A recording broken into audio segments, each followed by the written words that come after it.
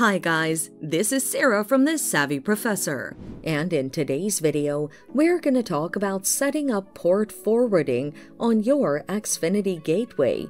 Keep watching until the end to learn how to do this and more.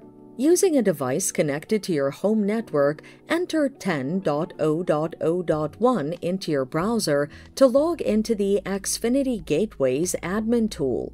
Click the Advanced menu on the left side of your screen and select Port Forwarding. Click Enable. Select Add Service. In the Add Service page, open the Common Service drop-down menu and select whether you want to port forward PPTP, AIM, HTTP, or FTP. This will automatically populate the fields for port numbers in this page.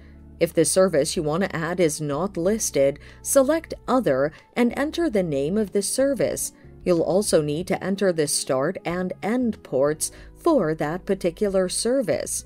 Select TCP or UDP as the service type. Click the Connected Device button and then click the device on your network. This will automatically populate the field for IPv4 or IPv6 address. If you don't see the Connected Device button, you'll need to log into Xfinity Gateway's admin tool in a new browser window, and then go to Connected Devices. Choose the device through which you want to port forward and copy its IP address. Navigate to the previous browser window and paste the address in the required field. Now, click Save.